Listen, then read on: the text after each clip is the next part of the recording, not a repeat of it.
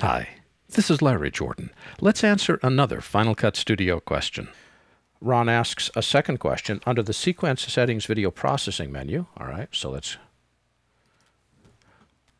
under the User Preferences, but we'll do it here. Notice I selected the timeline. I go up to the Sequence menu, go down to Settings. What does the Video Processing tab do? It's the second tab into Final Cut. There's actually three sections here. There's the Render section, the Maximum White section, and the Motion Filtering section. If you're working with any form of video, you are always in what Apple calls YUV Space. It isn't actually YUV, it's actually YCBCR, but nobody can spell that, so we're just going to call it YUV. YUV is an analog standard, but it works. It means video. If you're working in video, you're in YUV. If you are dealing with a series of still images which are created in Photoshop, then you'd render in RGB.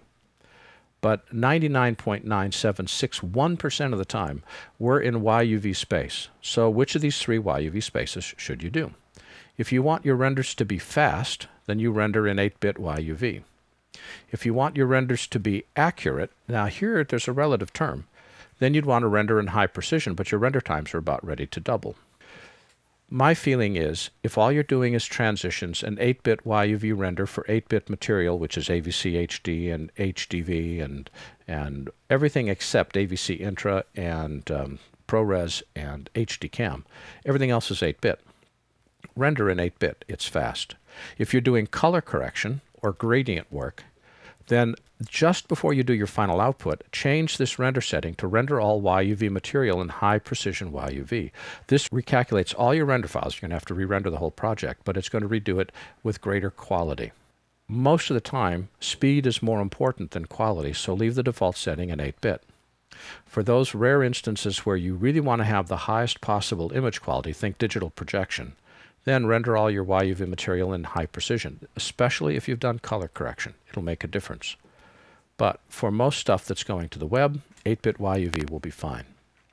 Leave this default setting as white as opposed to super white. This is a good choice. It won't hurt anything. It definitely benefits stuff. We'll talk more about that later. Motion filtering. This can be left set to normal. This only affects two settings. If you are scaling something inside the timeline, or you are rotating. So if you're using the Motion tab and you're scaling, changing the size, or rotating, what this does is this minimizes stair-stepping inside a scaled or rotating object. Flickering, stair-stepping, blockiness. Most of the time, normal is fine.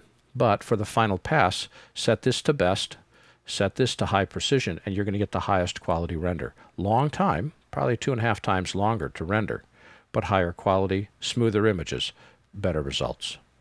My name is Larry Jordan, and thanks for watching.